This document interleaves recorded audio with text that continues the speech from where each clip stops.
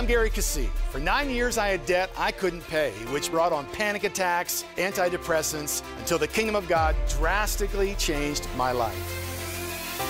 Now, I want to help you fix the money thing. America's financial coach, Gary Keesee, wants to mentor you in the kingdom principles that will set you free. If you put God's principles in place, you will prosper. This is Gary Keesee, Fixing the Money Thing. Let's dig into this principle. Luke chapter 4, we're going to dig into this a little deeper. What you're about to hear is if I was coaching you, mentoring you, and you would say, Pastor Gary, I've got to know how this works. I would say you have to have what you're about to hear. You have to have it. Of course, I say that every week, but nevertheless, you have to have this. Okay, because it's all right here. All right, how does the kingdom of God operate? That's what we want to know, because you can only duplicate it if you know how it operates, right? Luke chapter 4, we find Jesus teaching in his hometown. Verse 22, it says, they all spoke well of him and were amazed at the gracious words that came from his lips. And they said, hey, isn't this Joseph's son? I mean, this is Joseph's kid. Jesus said to them, surely you will quote this proverb to me, physician, heal yourself. Do here in your hometown what we have heard that you did in Capernaum. I tell you the truth, he said, no prophet is accepted in his hometown. I assure you that there were many widows in Israel in Elijah's time when the sky was shut for 3.5 years and there was a severe famine throughout the land. Yet Elijah, hold that thought, because you've got to have your pencil ready.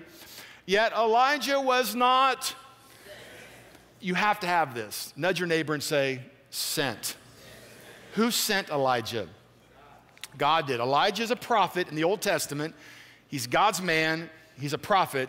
He was not sent to any of Israel, but to a widow in Zarephath in the region of Sidon. So he was sent. We'll come back to that, but you have to remember that. Elijah was sent by God to this widow. You with me? Okay, so let's dig back in the story. 1 Kings chapter 17. So let's find out, what does that mean? What do you mean sent? What for? And find out what happened there. 1 Kings chapter 17. And we'll begin reading in verse 7. Remember, there's a drought, 3.5 years. A drought because Israel is in rebellion against God. Elijah is the prophet calling them to repentance.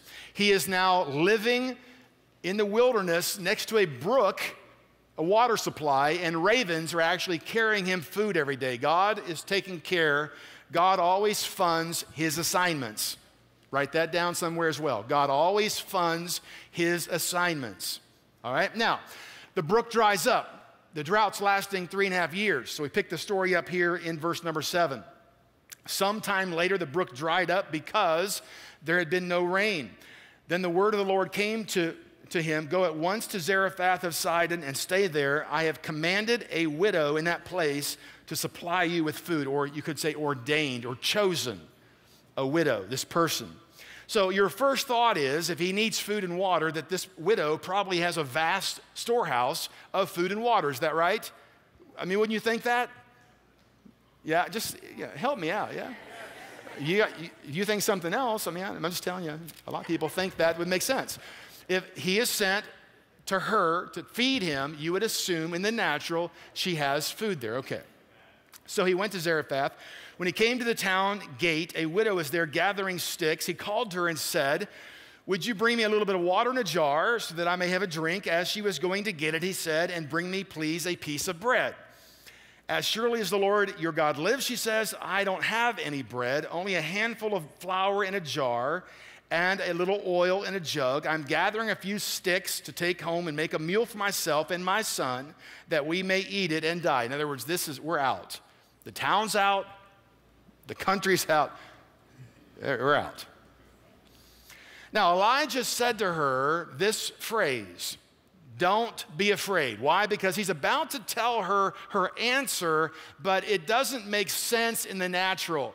It goes completely against your survival instincts to do this. He says, don't be afraid. Go home and do as you've said, but first, everyone say the word first. First, make a small cake of bread for me from what you have and bring it to me, and then make something for yourself and your son. So in the natural, this is so rude, right? I mean, this widow she has a son, and she has one meal left, and you say, fantastic, give it to me first. I mean, does that make sense, right? But that's not what really is happening. You see, Elijah carries the mantle, the grace of the assignment. When she gives him the meal first, it changes governments. It then comes out of her dominion and comes under God's legal jurisdiction. In other words, her meal comes under the jurisdiction of the government of God that Elijah carries, the assignment. What she had was hers, but when she gives it to the assignment that God has, the anointing on the assignment comes on her meal. Okay, you follow that. This is so vital. You have got to get this. Okay. Thus, the meal changes because it changed governments. God can then intervene and begin to work with that situation. And so it goes on. The prophet says, for this is what the Lord, the God of Israel says, the jar of flour will not be used up and the jug of oil will not run dry until the day the Lord gives rain on the land. She went away and did as Elijah had told her. So there was food every day for Elijah and for the woman and her family. And this is your answer. Elijah is the prophet of God. He's on God's assignment.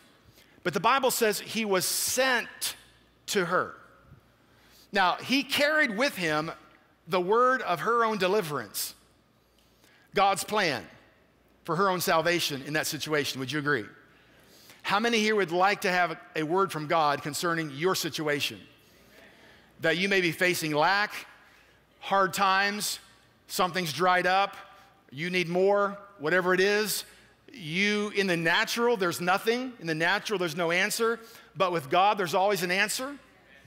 How many would say, I'd like to have that. I'd like to have that. Well, no, God is going to send those ideas, those concepts to who? Why was she chosen? Why? You have to know, this is spiritual principles. We have to dig into this. Inquiring minds not only want to know, they need to know why she was chosen and not one person was chosen in Israel. In fact, they were so upset with Jesus for saying that, they drove him out of town to kill him because they knew they were talking about them.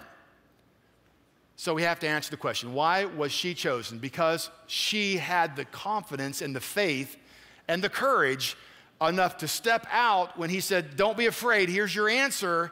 She didn't draw back in fear. She stepped in by faith and did what the Word of God said. Rich and Christie, $18,000, that's a lot of money. They had debt to pay. It made no sense in the natural to sow that money when they desperately had the plan to get out of debt. And yet, why would they sow it? Because they knew that the generous person would prosper, and they knew they had a bigger mountain than they had the ability to scale and climb themselves. They needed to get God involved. When they sowed that money, it changed jurisdiction. What you have is yours. But when you place it under an assignment that God has in the earth realm, the anointing on that assignment now comes on your provision. And God begins to give plans and direction and insight and to prosper you with unusual and sometimes strange ideas. So understand that the Word of God, a prophet carries the Word of God. Now in this generation, the New Testament church, we don't need prophets to tell us. We're filled with the Holy Spirit ourselves. The Holy Spirit can tell us the plans, the direction. We don't have to go look for a man or a woman who's a prophet to get direction because the Spirit of God's in us. But the principle is still the same. Cornelius drew God's attention to him, and he was chosen because of his heart for God and because he was generous. He had the same heart God does. That's God's heart. God is generous. He wants to touch people. And if you want God to get involved with your life financially, you have the same heart God does. You begin to get involved with touching people. You begin to become generous. You begin to touch people, to help people. And God is going to make sure that He brings ideas to you. He's going to send plans, ideas, favor, divine appointments into your life to make sure that you prosper and continue to prosper so you can touch more people. That is an amazing, amazing principle. Because the natural is to hold. The natural is to hold back. So let me ask you this question. How much did it cost her to obey, to follow God. In the natural, it looked like everything. Her last meal, correct? But in reality, it was her salvation. Understand this, God's not ever trying to take something from you, he's always trying to get something to you. And so if you'll believe that, and you'll choose in your heart to be generous, then God will do amazing things. Now here's something else, it's not just the formula. Because the adjectives describing Cornelius didn't just say he gave something. It says he was God-fearing, he prayed every day, he prayed, he had a heart for God. So you could follow the formula. It's like these electric lines, if they're all in perfect order, but they're not connected to the power company, nothing happens. If your heart is a heart of generosity, remember 2 Corinthians says this, God delights in someone that is a cheerful giver. Someone who has a heart for the kingdom, heart for people. If you are sold out to God and you love the kingdom, you love God, and you're generous, God works through you. It's not just the formula of giving that works. It's the complete dependence on God. She threw herself on God. It was her last meal. She had to throw her entire existence on God. God is her source. God is your source. Amen?